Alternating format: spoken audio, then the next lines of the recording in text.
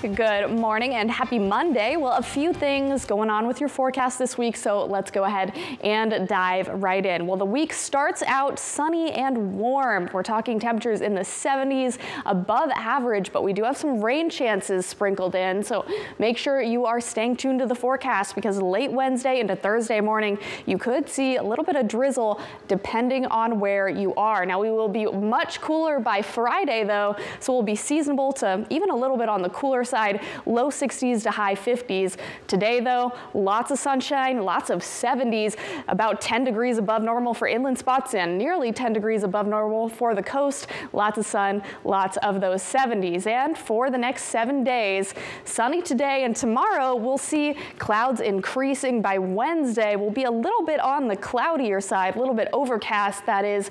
Then there is that slight chance of drizzle at the coast early Thursday morning, and we do end the week, as you can see, in the high 50s, lower 60s this weekend, but a whole lot of sunshine for inland areas, though we will see temperatures even in the 80s tomorrow. Very toasty Tuesday, and then on Thursday, it's a little bit more or a little bit higher, those chances for drizzle for inland spots late Wednesday into Thursday, so we'll continue watching that for you. We end the week sunny, but a little bit on the cooler side. Have a great day.